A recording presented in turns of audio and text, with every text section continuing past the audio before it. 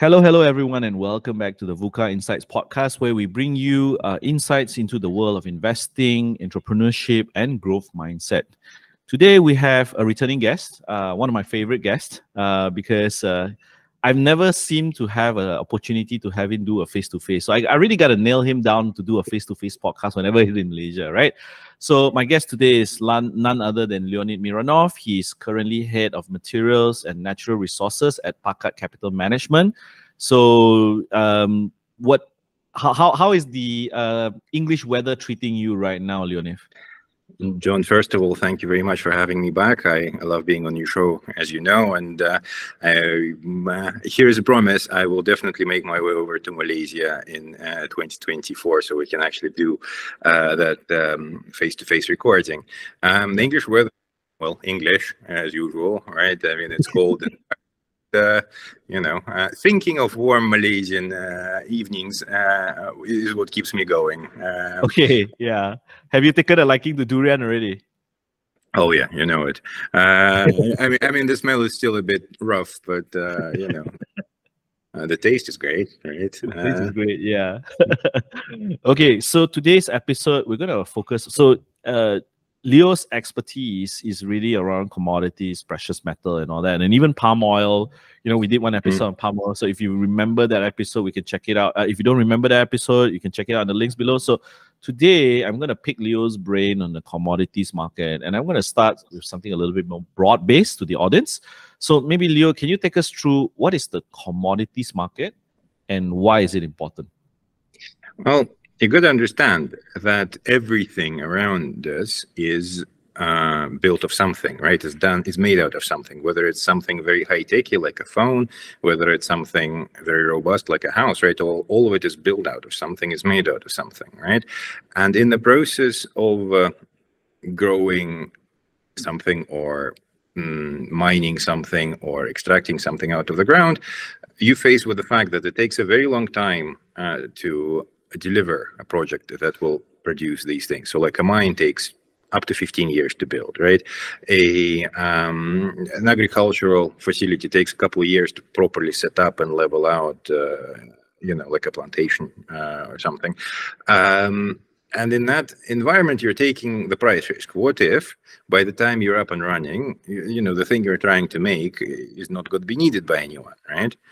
Or even much more short term. If you are a farmer, you have the crop plan for the year and you're thinking you're going to produce so many tons of palm oil this year. What if price gets cut in half, right? And it's a natural need for people to secure a certain return on their investment over a period of time that drives them to investors, right? They would want to pre-sell as much of their output as they feel necessary to make the project worthwhile or to take a degree of financial risk away from the project. And this has started happening in ancient times, right? As Mesopotamia, Egypt, they had they had a fairly vibrant non-spot delivery market, right, where you make an agreement that you will deliver something at a certain date as opposed to trade over the counter, right? And then it kind of developed from there, right? And the way the modern markets developed is that not only did we enable the farmers to sell their produce ahead, we also enabled investors to take risk in the market. So, for example, even if you're of a commodity, or even if you are not in any way related to the commodity in question, you can still take a position. So, for example, if you think that oil is no longer needed or that natural gas is not going to be burned this winter or something like that, you don't need to be a natural gas producer or a bank. You can just log on to your trading account and buy or sell a future or an option contract and express your view in that way. So at this point in time, majority of trading in commodity products are not actually deliverable, i.e. there is no physical commodity exchanging hands at the end of the transaction, right? In fact, it's a transaction where somebody goes long and somebody goes short, and it's netted out over the course of, at the time of the contract rolling. And the losing side pays the winning side, effectively, the difference, sort of, kind of, broadly speaking. Now, of course, it's not like that. Nobody, gets together to sort it out, but the only impact on life that it has is the P&L, right? And but within that, there is still a very vibrant trade in actual commodities too, right? So there is the financial side of the market that is much, much bigger, but also the physical delivery side of the market that is much smaller and actually less dependent on exchanges these days, in some commodities, more in some others. But more generally, a factor within these actual physical delivered markets is the fact that there are lots of long-term arrangements, long-term agreements between producers and their consumers. In fact, off-take agreements tend to exist where a consumer commits to purchasing from the producer for a very long time, which, if you think about it, serves exactly the same purpose as a long, and in a way it kind of is a long future contract, right? I mean, you have a contract in place to sell a certain amount at a certain price, either formula or a fixed price, that enables you to be comfortable that this mine will pay for itself over the long haul. So that's roughly the structure as we look at it today. But of course, it is depending on commodities, right? I mean, obviously, the side of the market and the intensity of trading differs very much. And also depends obviously on the country. So, for example, most of the large commodity markets are in London or in America. But neither UK nor the US are big commodity users, right? And so the biggest commodity user is, of course, China. And China also has a fairly vibrant commodity market. But the thing that gets me every time is that if you look at the commodities that get traded on the Chinese exchanges, they're much more practical, right? I mean, so things that make top of the volume lists in China are things like soda ash or glass and things like that, right? Something you don't ever hear of in London or America. Like, whereas here we're dealing with, and of course, like trading in gold and in oil is also big in China. Coal, of course, iron ore, things like that, rebar. But these are all from a practical angle, right? These are not necessarily investment products, or at least didn't start off as investment products, but are really practical things that buyers and sellers deliver to one another. Now, there's obviously a speculative component to it, and a big one, but nevertheless, it's a speculative component in things that you don't normally speculate in if you are in the West. Understand. Yeah. It's interesting you brought that insight up about practical, because soda ash, I wouldn't think that there was, I actually just knew that it's now that you told me there's actually a commodities market for something that is of very practical industrial usage, because, as a growing economy in China where they need a lot of construction activities going on, I think that's where I think that's what you meant by practicality. So long to short, it's actually from the supplier's perspective is like a hedge for them to ensure someone offtakes, but for the same time as the buyer's perspective, the commodities market exists is because they want to somewhat hedge future supplies and future prices. So in a way, mutually beneficial to both parties, right? And like what you said, there is always a speculative aspect to it. Am I correct? For sure, and the speculative aspect has grown over time. Okay. Cool. So now, as a retail investor, and most, a majority of us are not from the high finance markets. As a retail investor, I mean, would you invest? Because you see, there's a lot of headline news. Leo, it says, "Oh, gold is all-time high," whatever. So to the reader, how should he or she, who are not commodity traders or professional traders themselves, should they invest in the commodity itself, i.e. the futures market, or should they more practically be investing in the companies that are involved in the value chain of a commodity, from your perspective? Well, I think this is obviously very subjective, because on the one hand, it is much easier to buy a share of stock in a mining company, right? I mean, from a practical view for any given individual, it's if you are investor already, or even if you're an aspiring investor, the easiest thing to get into is stock trading, right? So for sure, there is much less risk. You buy a share stock in a company, and if it's a reputable company that's been around for a while, you're probably not going to lose all your money, right? And whereas the futures trading involves a much greater degree of risk, right? But these are market mechanics, though, right? I think it's also important to consider the underlying dynamic of what it is that you're buying, because when you're buying a commodity, say a gold bar, right, or a gold contract, the contract changes price daily. The gold bar, well, I mean, it probably does, but you don't really care. You have it lying around the house. Yeah. It doesn't have to go anywhere or do anything, right? All at the same time, the gold bar or the gold contract that you have is an expression of just that, the price of gold. Whereas a price of a mining company is determined by more than just gold, right?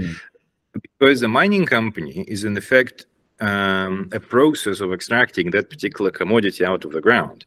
And of course, when the commodity price is high, it tends to pay for all the mistakes and all the costs that you incur along the way, which is fine. But that level of price might not be high enough to compensate for all your historical costs, or even at no point do you think that the margin that a gold company is making in a great period for gold prices is not necessarily sustainable, but is fixed, right? It might get better, it might get worse.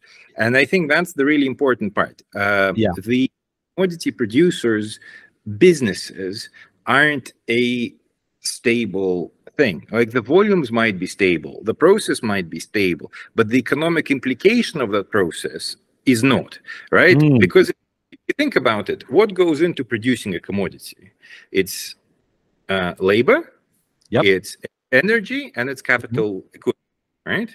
That's right. Capital equipment you pay once and you sort of depreciate over time, but the other two are very flexible. So, for example, if your labor pool all of a sudden demands higher wages, well, you know what? You're going to pay those higher wages, right? If energy prices are going up, you will pay those higher energy prices. So in a way, you can think about a mining company as a company that is short labor and energy and is long the final product of that mine, say gold bullion, right? Yeah. And it's a more complicated dynamic than just gold up, miners up, right? Yeah. It's definitely not that simple. Not that simple at all. And then on the flip side, consider why people buy commodities, right? Which is one, for industrial use, like you were saying, for construction, for making stuff. Because, of course, China makes all the stuff, right? So I find it quite funny. People talk about how China's carbon emissions are so high and like, what are they doing? Well, they're making all your stuff. Of course, their carbon... They're shouldering your responsibility. Yeah. So when you buy a commodity, you can either buy it to make something with it, or you can buy it for investment purposes, right? I mean, you buy it to keep it to presumably sell on at a higher price at a later stage. And that driver of that investment mindset, this is especially prevalent in gold, where there are multiple reasons for why people do it. Like, they believe that the monetary system is coming to an end. They think that their currency... They feel like their currency controls are getting too tight, right? I mean, all these things are not exactly market-driven in a way, right? I mean, they kind of are, but it's a more complicated set of parameters that you have to consider in that case. And we can do, a separate episode on that if there's interest. But the long and short of it is, the reasons why people buy the commodities are varied, and they're not necessarily linked to the ability of the mines to produce the metal or other commodity. So in a way, you can see that the drivers of trades can sometimes diverge very dramatically. Now, that's not to say that they always do. And if you take a good way to look at it is compare GLD, the gold ETF in America, versus GD, the gold mining ETF in America. And you'll see that GLD tends to outperform GDX. or even over long periods of time. But then there are periods of time when they trade in sync. Those period, but it's, you know, which makes it more complicated still, that you don't exactly know what period are you going through this very moment. Are you going through a period miners follow gold, or are you going through a period when they're not? So incidentally, right now we're going through a period when miners are not following gold, right? I mean, gold is knocking on all-time highs. It had an all-time high recently, actually. Miners are away from their all-time highs, right? Perhaps I think miners also has the ESG thing going against them. Probably that's one of the reasons why I can think of it. You know, possible reasons compared to the past. I mean, what are your thoughts about that? Well, again, think of mining as this mechanism, right? You put people, you put and you put capital equipment in, and plop, on the other end, the piece of gold comes out, right? Yep. That also produces, like you say, all sorts of environmental I'm not going to call it damage outright, but there is an environmental impact that happens from that, right? And it's not just directly from that process, it's also from shipping things in, flying people in, shipping the gold in and out. All these things have an environmental impact, and if they have to pay for all that, right, all of a sudden you're like, okay, how much, right? And you can really go down the rabbit hole there, and you can really make up some crazy numbers as to how much gold should be actually commodities, right? If you start factoring in all they're called scope 3 emissions. So and once you start trying to put a number of them, you're starting to be responsible for the emissions of your customers. Yes. And then, like, once you attach a carbon value to this stuff, right? I mean, it does tend to push these break-even numbers for miners to ridiculous levels. So, you know, I feel like ESG definitely has, like, this general impact where people are concerned about it and they're trying to kind of figure out how to value it and price it. But I think more pertinently, perhaps, is that the ESG movement has put a dampener on energy availability in particular, relative to what it could have been, and higher energy prices and higher labor prices meant that the cost of production has increased very substantially, whereas finished product prices have gone up, but not enough to offset it. So you can look at margins of producers, which is quite informative, and as like even or things like an ROE, like return on equity of listed companies. It's an easily available metric, and you will see that company ROEs are well below where they were in 2020 or 2018 or 19, right? So now to have them in, like, I'm looking because you know I'm focusing on Asia myself. I look at Asian companies a lot more so, and you know, like at the moment, ROEs in the high teens are, you know, rare, and more low teens and even single digit ROEs. Whereas in 2020, you had 30-40% ROEs. Margins, ROE, sorry,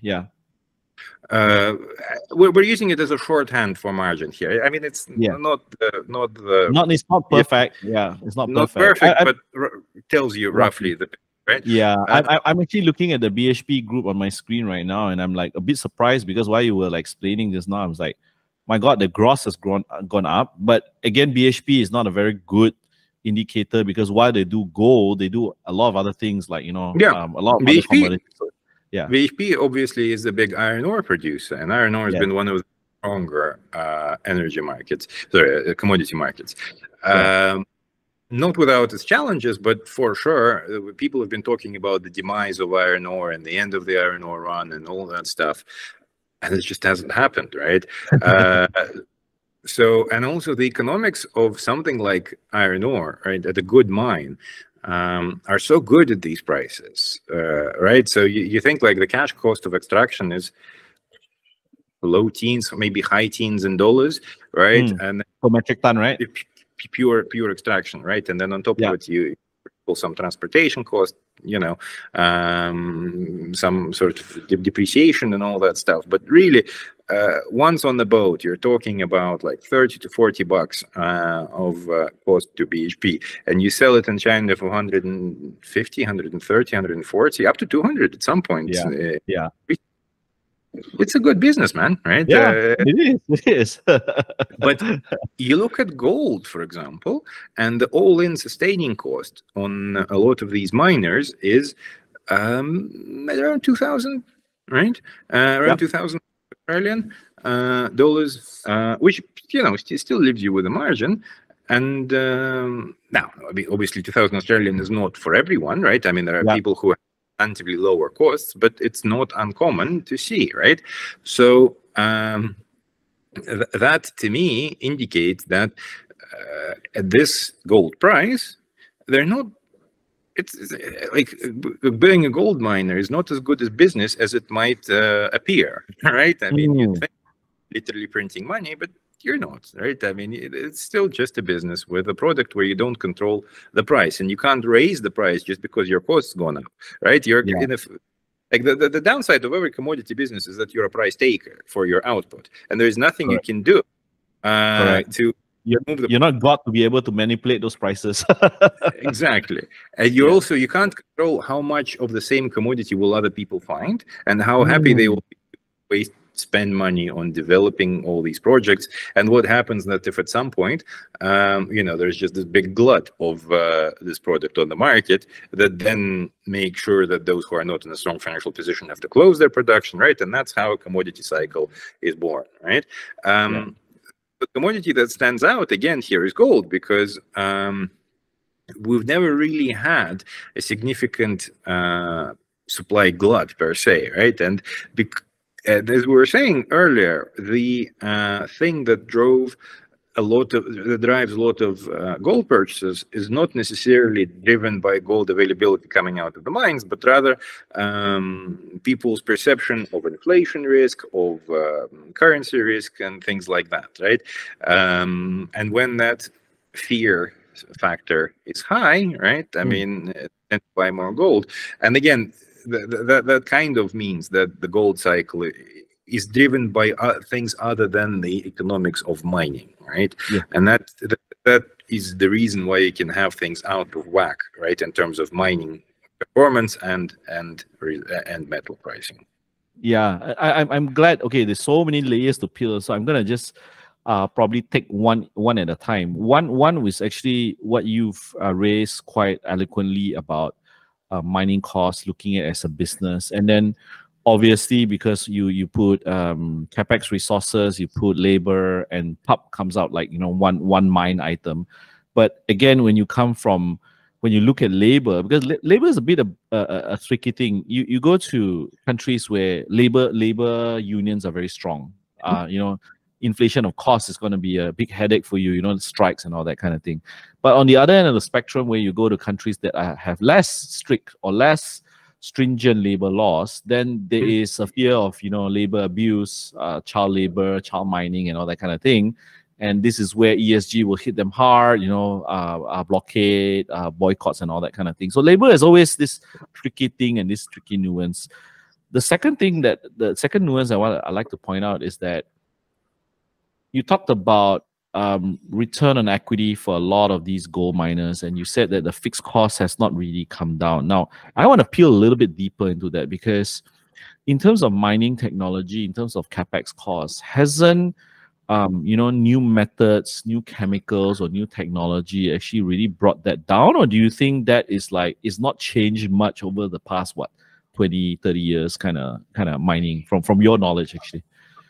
No. So the costs have gone up fairly steadily over the past couple of years, decades, and with it the gold price, right? So it was if you think back to like early 2000s, gold price was in the 200s, right? So it's effectively 10x since then, right? Or 3 more like, but the gold production cost has similarly had a very rapid move up. this is happening despite improvements in technology. This is happening despite improvements. Because again, the question fundamentally is about what is the technology addressing, and the technology tends to address the grade. That is to say that you can extract more even at lower grades, but lower grade extraction by definition almost leads to higher costs, right? So like you should think it through, right? I mean, as you have less and less metal per square meter or cubed meter of material, you have to work through that material, and earth moving is just, it's energy inefficient, right? I mean, moving earth around takes effort, takes diesel or well, mostly diesel, right? And although some people are trying solar at the moment, right? So that's just a given. As you need to move more material around, no matter which form or which shape, it will result in higher energy costs. And obviously with energy costs also going up, again, going back to the idea that you're actually short energy as a gold producer, or indeed any kind of mined techniques or mining methodologies, right? Yeah. The next one I want to peel a little bit deeper, which you said earlier as well, is like sometimes the supply and demand is not due to an industrial need, but more of, you know, emotional or psychological factors such as people fear, let's just say, because, you know, usually when there is a war, when there was a breakout of the war, the Russian-Ukraine war, and then now the war in Gaza, right? Gold prices tend to take a spike because like people fear about currency devaluation and, you know, inflationary concerns. And it doesn't help that, you know, even with rising interest rates in the US, there is still inflationary concerns in the US, and, you know, that plays on the fear. So how does it exacerbate? In a sense, maybe my question would be, is it because there is now so much or easily available futures contracts or things like this, that's why there is such volatile movement of the prices of gold because of this? Because the mechanics of the tools are easier for people to access. Is that the reason why? Or I think that's part of it, but I think also it's important to understand that the nature of the market participants has also evolved over time, right? And we now have a large number of automated algorithmic trading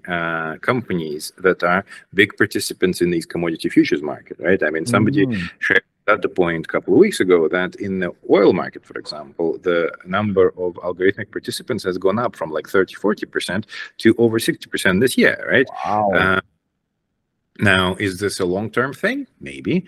Is this good? Is it bad? Is it driving the price up or down?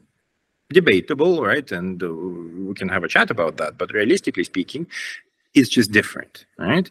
It means the question is, does it make it harder or easier for the market to trend up or down? And I think right now it's clear that it's certainly not helping any of the commodities.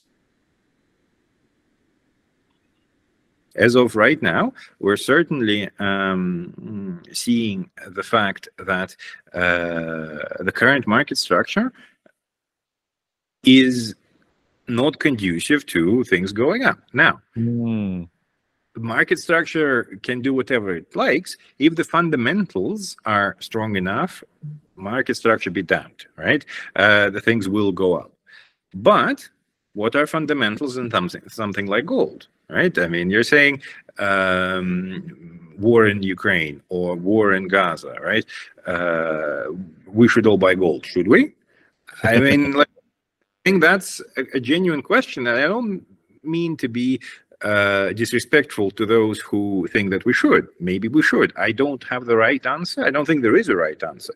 I think for more and more people, the answer is not an automatic yes, right? I think maybe the argument for gold over the years has been that, look, for thousands and thousands of years, gold's been this great store of value. And look, like Roman army salary, 40 ounces of gold a year, and like American army salary is like 55 grand a year, exactly the same number. It's you know, look, there is no inflation in gold and all that stuff, right? And yeah, I mean, I guess, right? But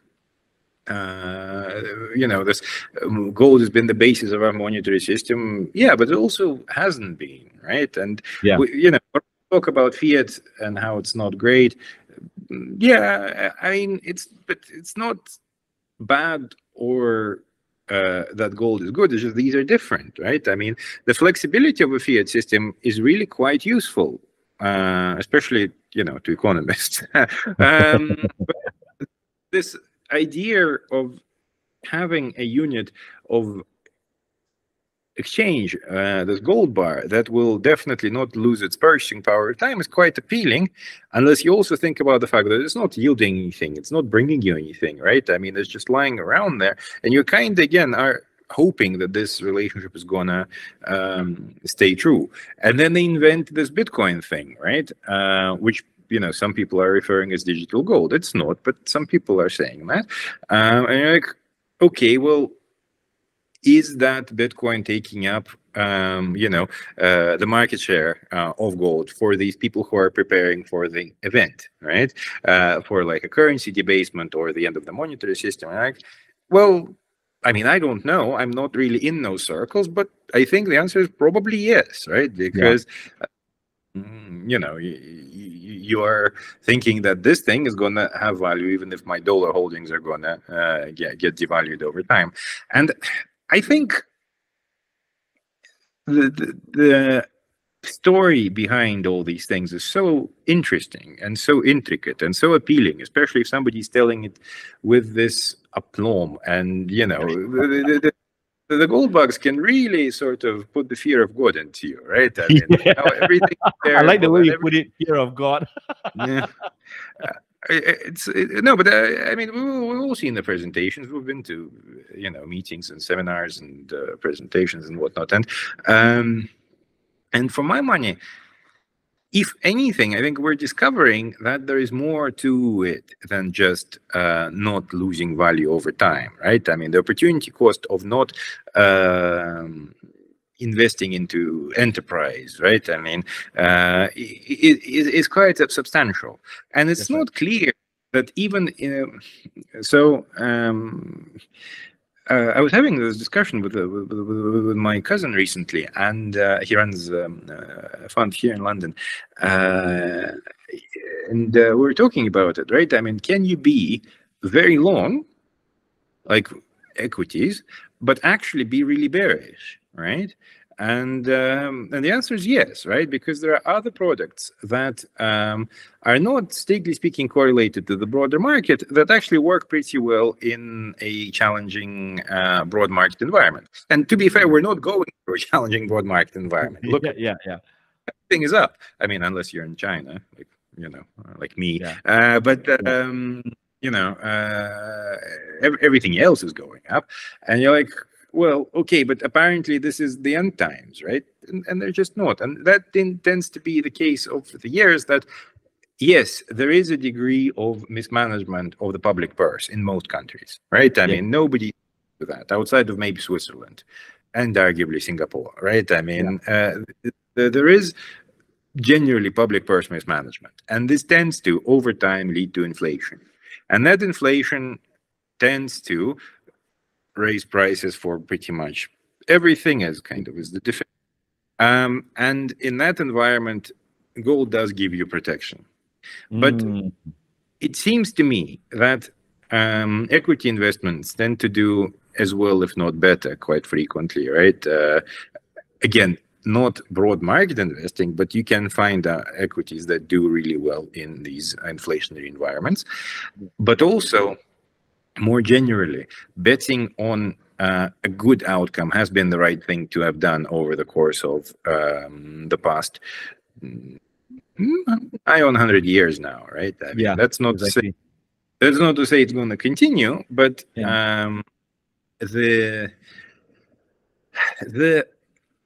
attractiveness. Sorry, this is a very long-winded answer to your very good question. I understand. Yeah.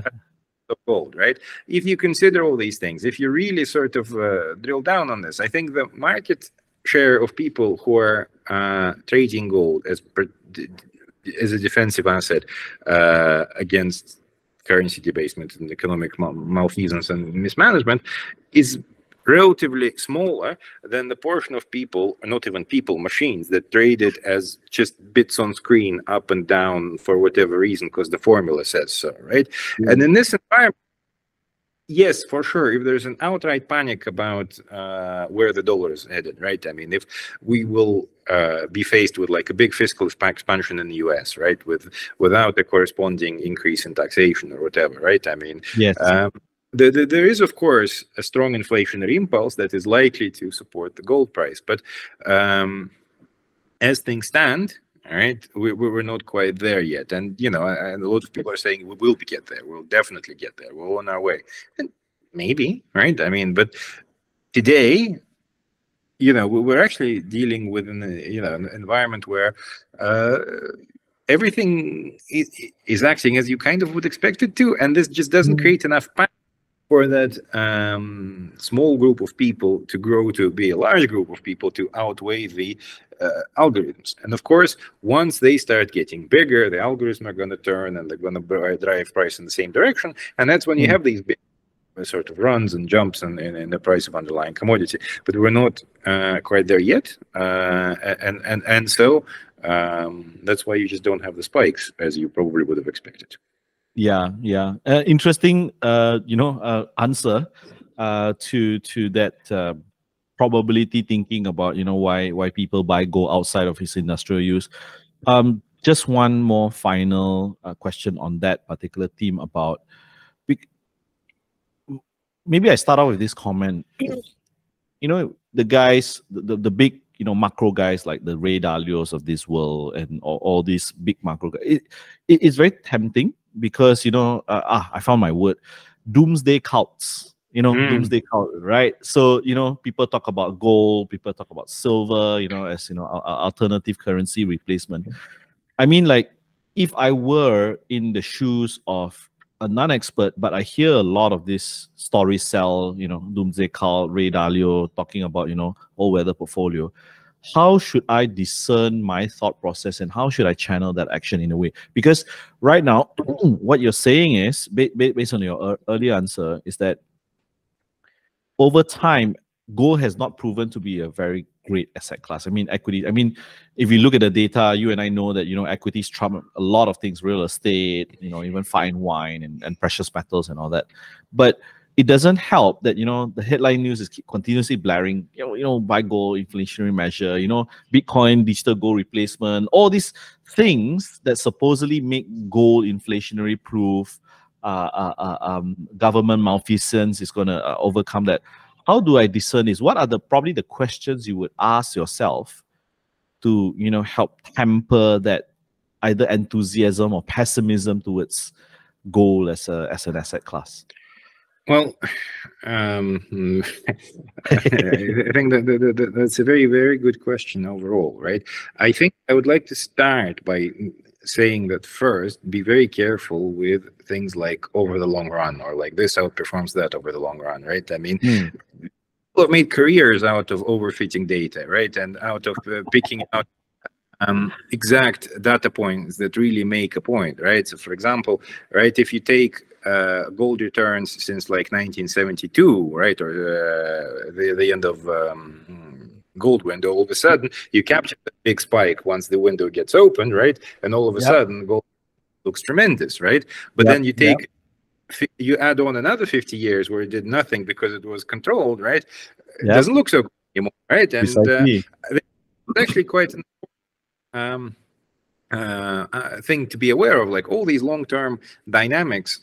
You have to be aware of them, like you do, right? I mean, whatever the 50-year performance number is for a commodity or an asset class, you got to be aware of it, but also be aware that you're not going to get it, right? Whatever that average is, what you will have, right? I mean, this is a good because again, right? I mean, it's just one data point, and you have returns every day that go and they accumulate, and you go in at a certain time, and how much worse a strategy performance is if you take away its 10 best days a year, right? I mean, it destroys 55 or 70% of performance, or at least alpha, right? Okay.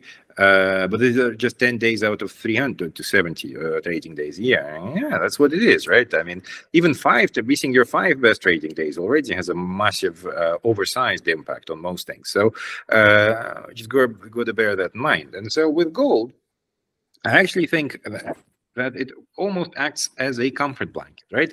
If you are a narrative around gold, which we all are, and to be fair, right? I mean, let's also put it on the table. It has moved up over the years, right? I mean, you can't ignore that, right? So there is an aspect to it of, let's just put it here, and as long as gold remains near or it still remains a tier 1 asset, right? I mean, for banks and central banks, right? As long as that's the case, gold is likely to be there or thereabouts when inflation comes, right? I mean, if inflation periods start, and I happen to think that over the next 10 years, inflation is going to be elevated relative to what it has been for the prior 10 years, right? So in this environment, gold for sure is something that you need to keep an eye out on.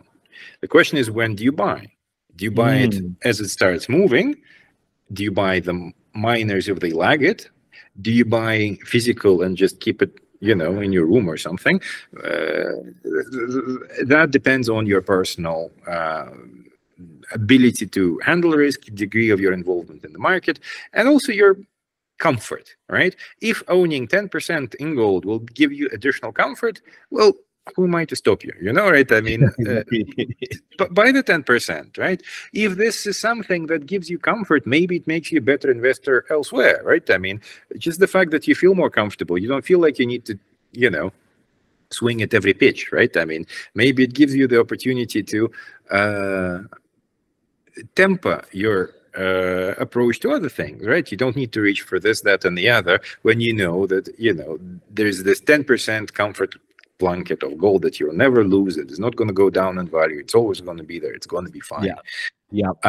It's just more often, like, gold has not had a bad year, right? I mean, in fact, gold had a pretty good year of this year, but it doesn't feel like it. And I think for a lot of bullion investors in particular, right? I mean, they tend to be quite prickly about it, and yes, the pushback I get quite a lot from people who own physical bullion is that I don't get it, and that I somehow don't see it. And I'd like to tell everybody, I do see it, I do get it, I understand fully what you're saying. What I'm saying is, my view on the timing is different to yours. I would not rather buy now and hold forever and not worry about it, but rather I would incorporate gold in my trading strategy, in my own indicators that I'm looking at. And at some point, there will be where it is clearly worthwhile to go all in on the maybe, but that time will not come, right? And if we are back to a deflationary world, that is because the crux of the matter for gold investing is inflation, right? And inflation's enemy is debt, right? It's a little bit counterintuitive, but the more debt load exists in the system, the harder it is to attain growth rates, right? And I think historically what we've done with it is inflated the debt away, right? And that's where the gold performances come from. But of course, one of the driving factors for the ability to inflate the debt away is growing population and growing productivity, right? I mean, with growing population and productivity, it's much easier to inflate things away. As global population starts to level off, this idea of inflating the debt becomes a lot more dangerous, right? And in that sense, you can say, well, it only makes a stronger case for gold, right? I mean, let's be prepared, which is fine. Maybe that's the way to approach it. Maybe be prepared. But my thinking is, the policymakers on most levels, there might not be the most, proactive people in terms of explaining their views, but they're fully aware of everything that you're aware of, right? I mean, do not think that central bank governors do not understand the intricacies of this argument. They might not believe it, they not buy into it, and they might be a little bit cavalier with with the rates and whatnot, but they're fully aware of the underlying possibilities. So my view on all of this is, and with Jay Powell has actually kind of demonstrated, and I think will continue to demonstrate, that their approach to inflation is quite serious, and they will not let it happen easily.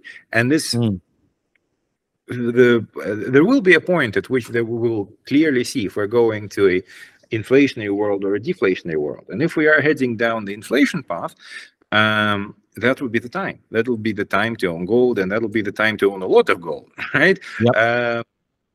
But for as long as the pathway is not entirely clear, and some people say it's already clear. Some people say that it's, there's only one way to go. But consider the opposite. If inflation never materializes to the correct, to sufficient degree, and okay, we have a slightly elevated, like, I don't know, like 3%, 3.5% inflation, going forward. If the debt load is just too high, right? And the debt load is what's going to be this massive dampener on growth. And we're going to be in like really unpleasant situation with low nominal growth, where inflation is most of that nominal growth. The real growth is low or zero or whatever, and it can just stagnate for quite a long time, right? And that environment is going to be terrible for gold, right? And then because again, in that environment, things that yield, come at a premium. Whereas, of course, gold does not yield anything. And then it's not a particularly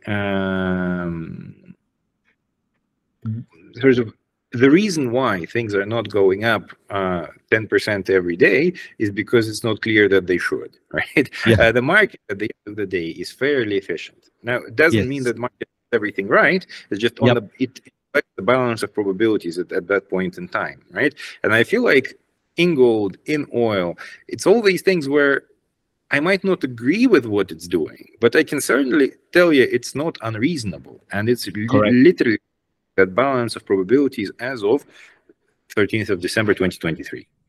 That's right. That's right. I like it that you put it so eloquently that, you see, the thing is, sometimes because of, I think, the manner in which someone has vested time to research to understand all this, and then he or she cannot perceive that kind of logic, and that's where the struggle will be. You may not agree, but who are you to not agree the market, right? Here comes the next question, and trying to move on to the next big thing. So we've, I think, covered quite broadly and also in depth about different reasons why price movement, supply, demand, non-industrial use of gold. But maybe coming to a more specific question on the value chain, maybe take us through broadly, or maybe even specifically, like companies or categories. So if you've got miners, you've got guys in between, you've got like markets in India where it's a very big trading hub for gold. Correct me if I'm wrong. Apart from China as well, and then all the way until the end consumer, where India is definitely one of the largest when it comes to jewelry. So maybe take us through that value chain and who. So we've got miners, and then you've got traders, and anywhere in between. So maybe briefly on each of these categorizations.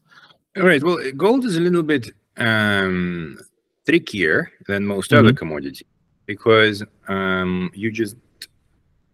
it's useless, sort of, kind of, right? I mean, not useless, of course, but if you think about, like, what do you do with it? Well, you beautify things with it, right? I mean, what about industrial use, like semiconductor? I mean, it's a good conductor. It's good, but not, it's too expensive to be, worthwhile for any use. But also, we don't have enough of it for it to really become an industrial metal, right? I mean, the volume of gold that we have and produce is not really big. If there is a great conductive use for gold, right? I mean, like people like wire. It's like the high-end music equipment, right? I mean, the gold-plated cables, all that.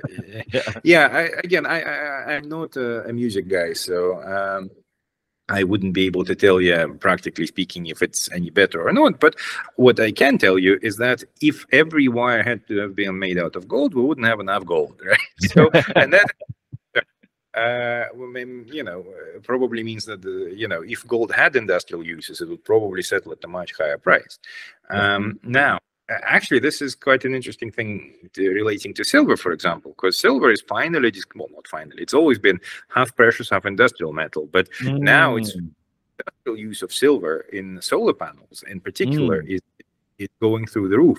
So it's quite interesting that maybe the next big market in precious metals will be the industrial application of said precious metal, in this case silver. But that's a slightly different chat. But in gold, right, you have again, think of that box that we discussed, right? I mean, so you have to have people coming in, you have to have energy coming in, and you have to have equipment, right? So the first chain there is, of course, the equipment manufacturers. So your Komatsu, for example, they make they have this brand called Joy, which is long been a good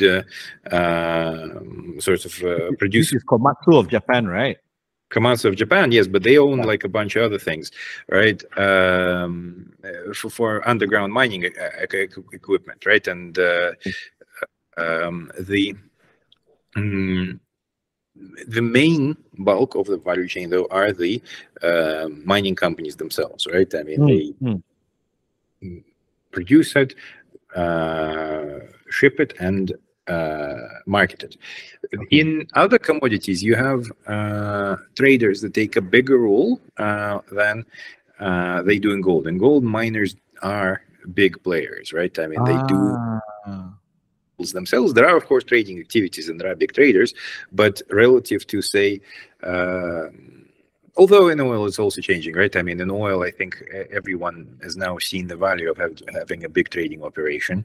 So they're being built back up. But in gold, we do have a situation where miners have long-term relationships, especially in the Indian and Chinese markets. And, there is this fairly well-trodden path of shipping gold to, either exchanges or end users. Then there are, of course, exchanges, right? Exchanges are big, and there is the London bullion market where you trade big bars of gold. There's COMEX and the gold window in America, where you trade smaller golden bars.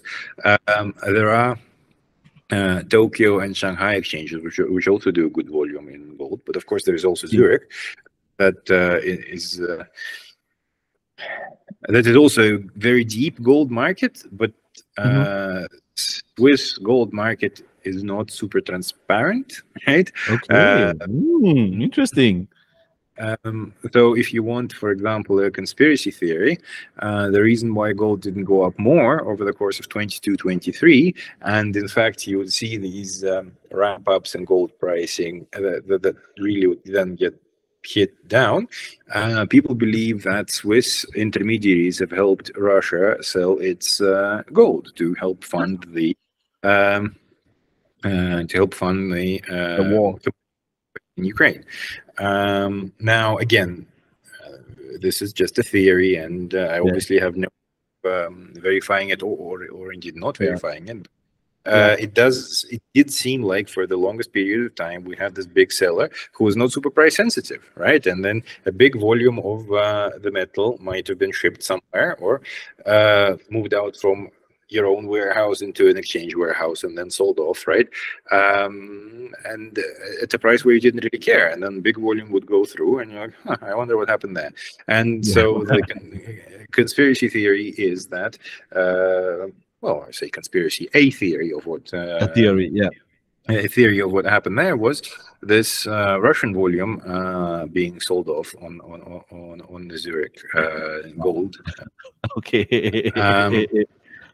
So you've got miners, you've got the So you're saying that the minus itself, because the volume may not be as big, so you do not have somewhat of an equivalent of a Trafigura in the gold market. Is that what I'm hearing you correctly? Yeah, Or basic. No, there are traders who trade gold. There are small and big traders there, because the thing that you need to solve for gold is transportation, right? I mean, because it's high value, high value stuff. There is also a fairly big market of small operations shipping gold from the countries where it's getting mined, especially in Africa, to places like Dubai, right? So these people literally ship gold bullion in suitcases, right? I mean, wow. and it's like it's being used for all sorts of purposes, right? And again, I don't want to smear anybody with accusations or whatever. A lot of various stuff is being done that way. But legitimate business is also done that way. So it's that's right. So one ought to be, on top of that. Now, there is obviously a big industry in India for gold jewelry. There is also a big industry in China. Again, your Chow Tai Fook, Lok Fook, all these things. Oh, right? yeah, Chow Tai Fook, yes. Where that gold came from somewhere, right? And of course, the investment demand in all of this is actually like, if you think, like, how do you conceptualize investment demand in this dynamic? Because it's people who are buying your products, is clearly demand. They're not really doing anything with it, right? I mean, they're putting it in a vault. Like, is this really a good use of your product? I mean, maybe, right? And again, given the conversation we just had about the reasons for why people do it, yeah, okay, fine, like go nuts kind of thing. But at the same time, the investment demand is a significant portion of the overall production. So the thing about gold is that the gold that's been mined over the years didn't go anywhere. It's still here more often than not, right? You can go to the British Museum and look at all the ancient shiny bits that they made out of gold back in yester civilizations, right? I mean, all the way back, people have been making jewelry out of gold, right? And perhaps this is its perception of value, right? But all this gold is still around, right? So if you really needed gold for something, you could probably smelt it and use it again. So if gold, in a way, has this inbuilt inflation component that is mine production, right? That rate, mine production relative to overall gold supply, kind of sort of provides you with this sort of base level of inflation, which is, if memory serves, around 2%, right? And 2.7 or something, right? So the industry is very atypical relative to everybody else, right? So all other metals with greater degree of industrial usage will have a much bigger trading component, much bigger institutional, well, yeah, I suppose institutional, but not in investors, but institutions that specialize in trading that particular metal physically, right? In gold, these things are a bit more dispersed and a little bit more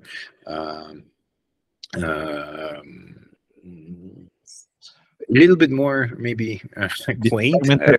Fragmented or quaint. Okay, maybe on that point itself, is there actually like a cartel? I mean, you did mention briefly about the Swiss and the theory that they had about, but like OPEC's an oil cartel, right? I don't see, I mean, based on my reading, I don't see like precious metals like palladium or what having a cartel itself. But maybe is it because it's lumped together that, the Glencores of this world, the BHPs of this world, they themselves already form a cartel? And if there is, and then do enlighten us, is there something of an equivalent nature in gold itself? And if there is it good or bad thing? Well, like, consider the market structure. Always consider the market structure, right? In iron ore, you have two countries that produce the bulk of it, right? Brazil and Australia. Australia is basically three producers. Brazil is another producer. I'm not saying that there is an agreement between the three of them or the four of them. I'm not saying there is even regular sessions or touch-basing sessions of any kind, but all I'm saying is it's much harder for Chinese steel makers to get together and have an impact on the price than it is for producers to get together and form and push the buyers on the price. At the same time, consider gold. Lots of small producers, right? I mean, industry is fragmented as hell, right? I mean, how can you possibly have a cartel in this environment, right? What's more, and again, you might enjoy this, there is this conspiracy theory, and this is definitely a conspiracy theory, that big banks, big bullion banks, the banks with gold operations, have been conspiring to keep the gold price down to benefit the Federal Reserve, or the central banks, if you prefer, at large. And their actions, has been very successful in silver, not so successful in gold, right? Well, I mean, it's what it is, right? People have a view of the world. People take a position based on that view of the world. If that position doesn't perform the way they thought it would, even though their broader view of the world tends to be sort of it seems to be checking out, right? I mean, you're like, well, I thought this is going to happen. I thought they're going to print all this money and they're going to do all these things, and it's going to be terrible and it's going to be horrible and gold is going to go up. And instead you have, massive equity rally and gold doesn't go up nearly as much. People tend to look for reasons for why that didn't happen, and they tend to look outward for those reasons, and therefore try to put blame on the secret cabal of bankers who are trying to keep it down, right? And that's not to say that the banks are blameless, right? I mean, there's been this case of the JP Morgan gold dealers that got done for market manipulation. But you've got to understand that this manipulation we're talking about is like tens of dollars per ounce here or there to benefit themselves personally, right? And over the long enough period of time and the big enough sort of trading volume, you are okay. Some people say it's not actually tens, it's hundreds, but yeah, the principle stands, right? I mean, that these were people who were ripping off their clients. They're not working for the cabal, right? I mean, so the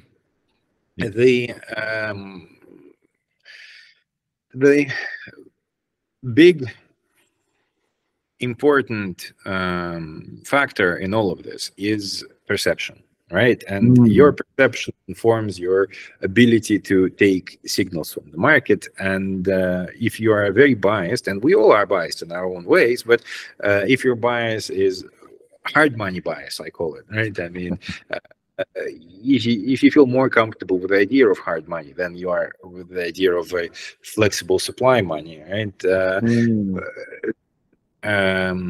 So the same data point can trigger you in a different way than, say, like a growth investor mindset would sort of lead you down a very different path, is all I'm saying. Understood. So I guess in a way, the essence is that perception will form whether you believe there's a cartel or not, and you clearly gave some examples of some theories. Obviously, we can't fact check, validate, that kind of thing, to actually form a basis whether there's going to be a cartel and in a very fragmented industry like gold. Okay, great. I'm going to move on to probably a little bit of a different angle. So more back to what you said as well, which is the bulk of the supply chain, the value chain actually comes from the miners, even though they're fragmented a little. So if we were, and it's related to the question, if we were to invest in companies within the value chain rather than the commodity itself, right? What are the challenges of these miners? Is it more of a replenishment? We know it's finite, but someone came out with peak oil theory probably 20, 30 years ago, but is there a peak gold theory from your reading and from your, and is that concern going forward, impacting prices? In metals in general, we have seen a lowering of the grades over the past 20 years, but it's cup half full or half empty sort of thing. Yes, grades are lowering, but they're also getting better at extracting at those low rates. And it's perhaps because we've gotten better at extracting that we're able to work these lower grades, and therefore the average grade, lower grade deposits all of a sudden are economically extractable, right? And then, so how long's a piece of string, right? So kind of thing, right? The thing to look out for a lot of these guys are two things that are maybe a little bit non-intuitive. Because, I mean, again, I remind you that in that box, energy is a big input. So all miners are short energy. And which is why, like, when energy had the big spike in 22, you had a big downdraft in a lot of the miners. It's because the input cost is going up.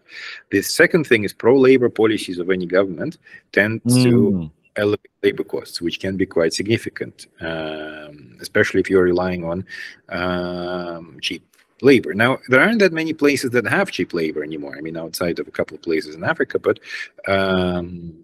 in mining, right? Because you kind of it's less human intensive, more equipment intensive, and you know, it makes sense to train up your people, and once your people are trained, they tend to receive higher salaries, even in far-flung locations. But you know, there are still places. You said children are sent to the mines. Well, the correct term is artisanal mining, right? So there are places mining is still a meaningful part of you know, the extractive industry there. I'm thinking places like Democratic Republic of the Congo, but of course, you know, hopefully all these problems will be resolved as more and more global and mostly Chinese companies come in and implement their high standards for efficiency and modern production processes. They're just a lot more efficient than the artisanal guys, right? And hopefully over time, you know, this will be done away with. But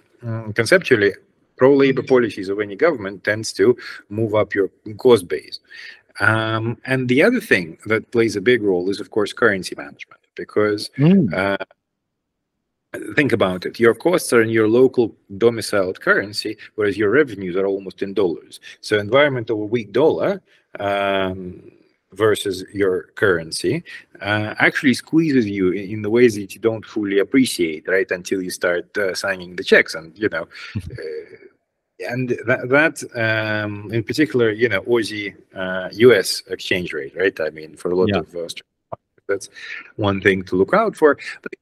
But we've gone through a period of fairly low exchange rate volatility and a fairly strong dollar. So this has been a net positive for majority of the miners. But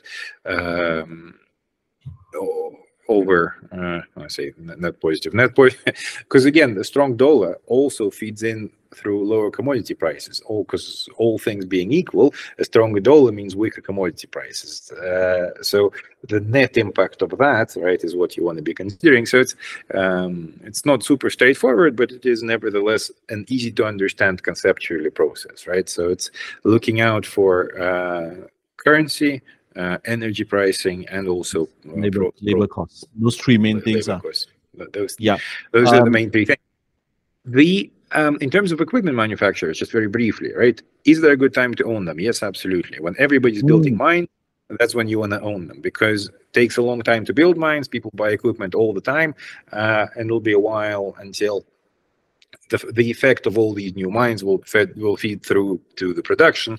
So there is a good time for that, but again, that's mostly non-gold stuff, right? I mean, gold is such a small market relative to the bigger mines, and like even just size-wise, right? I mean, you know, you're dealing with billions of tons in iron ore, right? And then you're dealing with ounces in gold, right? So, like you know, just even logically.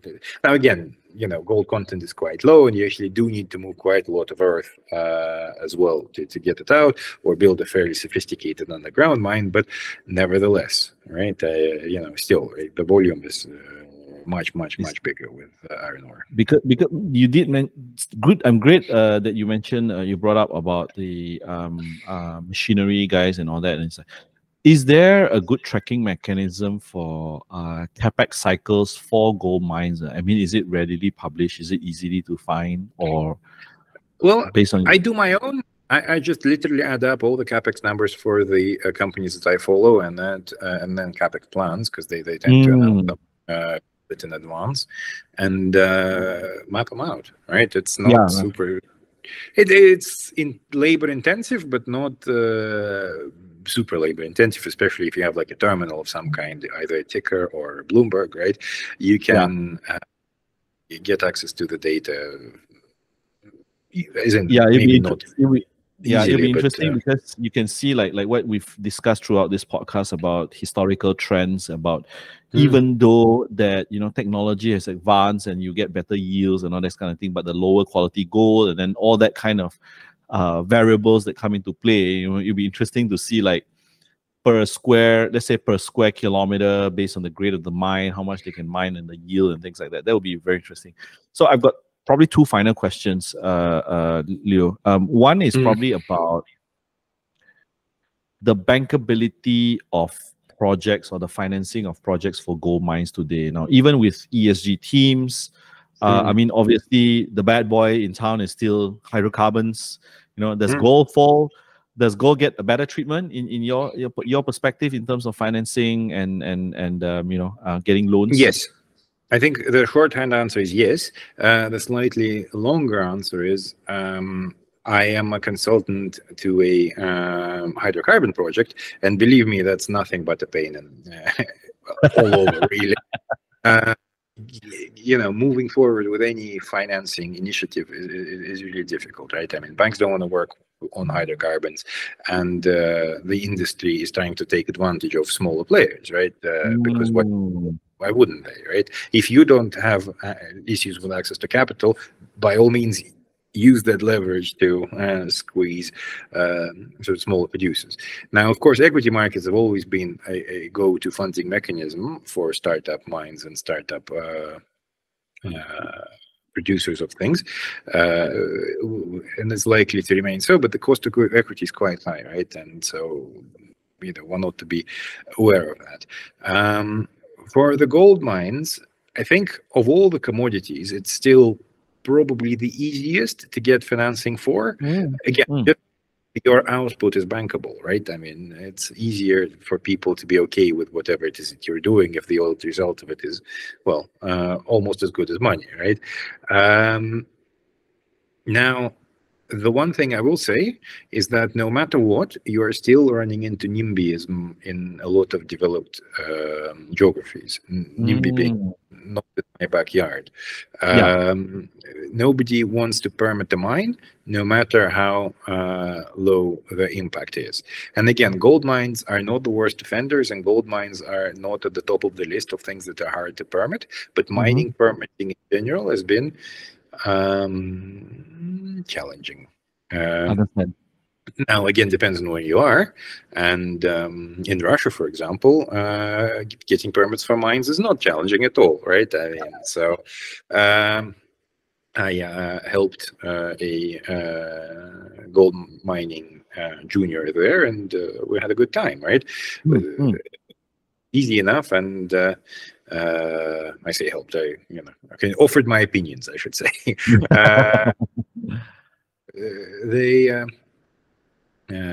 There is absolutely a different kind of issue with permits, right? It's corruption and things like that that you need to be aware of, not outright lack of permits. But yeah, I suppose it's a different conversation. Yeah. So probably the last question is, I know it's a bit speculative in nature, but at the current elevated prices of gold, probably what would be the factors that you will see to see that probably the next decline, or do you see that there's further strengths in going up even further in terms of prices? Again, I think the driving factor will be inflation, right? I mean, I actually happen to think that inflation is not going back to like 0 to 2% range, and so it's likely to stay somewhat elevated. And there might be another big spike along the way, right? I am not I'm not calling for, whatever, 10% a month sort of stuff until, until we drop kind of thing, right? I'm not calling for another Weimar Republic or anything like that. But I do think the inflation is likely to stay elevated. And as this filters through, the the gold price is likely to trickle up. Right? Again, I think the fact that it touched an all-time high recently is a healthy sign, right? I mean, now it pulled back very considerably quickly, right? I mean, but I think the direction for it over the next year or so is slowly trending up, right? And there will be a time where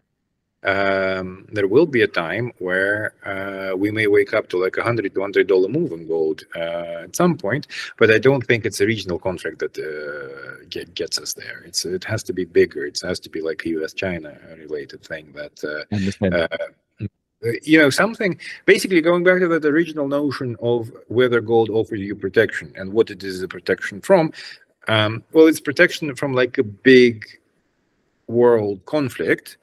Maybe in that case, you will be justified in holding like a big chunk of gold. But even the likelihood of that conflict increasing meaningfully would likely be supportive to the price. Yeah. No, I think that's a great, foundational conclusion to whatever we discussed. I mean, obviously, I started off thinking about it as a commodities episode, but as you rightly pointed out, just being gold alone is already quite technically quite challenging to contain in one episode. So, I look forward to subsequent episodes that we talk about other commodities markets. Things like precious metal. But we took this opportunity, Leo and I, because what Leo saw as the elevated gold prices. Leo, probably I did promise one last question just now, but probably one last question for this. In terms of the commodities market in general going forward, where do you see it going? Is it going to be more fragmented, where upstarts, or in the oil world, hydrocarbon world, we call rednecks, coming up? Or do you see more of a consolidation of the industry because of high capex costs, high barriers to entry in this industry? And maybe you can conclude with more of a gold example than anything else. Well, I think we're seeing kind of it's neither, basically, right? I think big players will try to grow, but that growth is not going to be just focused on gold, right? I mean, Zijin is a big Chinese gold miner. Is no longer a gold miner. It's a copper company with a big gold operation, right? Evolution is a big Australian miner. Again, just bought a big copper project of CMOC, China Moly, and is moving into this gold copper direction, right? So it's hard to get scale and gold alone. So the way to grow as a miner is to become a multi-metal producer, right? So, now, understand. Obviously your Newmonts, your Barracks are big gold producers, right? So it's not impossible to build, just a gold player. Like I think Barrick is the gold standard there. There is obviously a business model that is there, but it's just one big producer. For others, there aren't enough quality scalable projects that focus on gold alone, and then you have to go and do copper gold or gold copper or other things, basically. And so as you expand your metals palette, right, you kind of slowly expand scale as well. It's just at some point you have to be very careful with how you grow, because at some point you just look at a remote location, you think, this actually looks quite nice, let's go do that. And it's got no scalability to you and no benefit to you because it's so far away and so hard to manage, and then people tend to get bogged down in developing something like that. But there aren't enough really high quality gold projects out there for everyone, so growth will have to be bought in other metals. But especially if you think about the dynamic in green energy, right? Does green energy require more gold? Not really, right? I mean, but require a lot more copper, a lot more aluminium, a lot more silver, and things like that. And if we believe that this greenification will continue, for better or for worse in some cases, then industrial metal demand dynamic is going to be much more healthy, right? I mean, you're just going to have a lot more growth in these things, right? And now with industrial metals, there is the fact that you don't quite know which metal is it going to be in the end because of substitution, right? Because you can actually switch away between metals. And there's also thrifting. So over a fairly short period of time, we've seen like the metal intensity drop quite considerably in, say, electric vehicle manufacturing, things like that. But nevertheless, the vector is very much up and to the right in terms of copper usage and production, aluminum usage and production. We do not see that in gold because, again, because of lack of practical implications, right? And I do not consider investor demand to be practical implications. Yeah. Although from an investor point of view, of course, it's very practical, right? I mean, you take it, have it. Is there anything more practical than that? But I'm talking purely about industrial demand and in the added value industrial demand. Great. So I'm looking, as I said earlier, I'm looking forward to when we have a specific commodities discussion. Especially, I'm looking forward to one where we talk about more of the evolution of EV, where we talk about lithium, where we talk about palladium and nickel and all that, and the evolution. But for gold, thank you again. Thank you so much, Leonid, for being on the show. Always appreciate your insights about gold. For the audience out there, if you've picked up some of the companies that, Leo, it's definitely not a buy or sell call, right, Leonid? Yes, we may have positions in the names of companies mentioned, and another thing that I said today is a recommendation to buy or sell, and it's not a recommendation neither from the PACAT Capital Management nor me personally. It's just my point of view, and it may not be shared by my employer. Please, investing has risk. Please consult with a financial advisor before doing anything in the markets. Actually, I like Terry Smith's way of putting it. Terry Smith, the fund manager, just says, Fund Smith, read the disclaimer. He just says, it just says that you should be smart enough to discern what I said, and whatever what I say doesn't matter. So it's something along that line. So DYOR, do your own research, and hopefully you guys have gotten something as I have from this episode. Leo, thank you so much. Looking forward to seeing you in the next episode. So John, my pleasure. Let's do the next in KL or Hong Kong. Definitely. And Kristen, so for the audience out there, thank you so much for listening through. If you like content like this, hit the subscribe button, hit the like button, hit the notification bell so you'll be notified when the next episode is out, and I'll see you guys in the next video.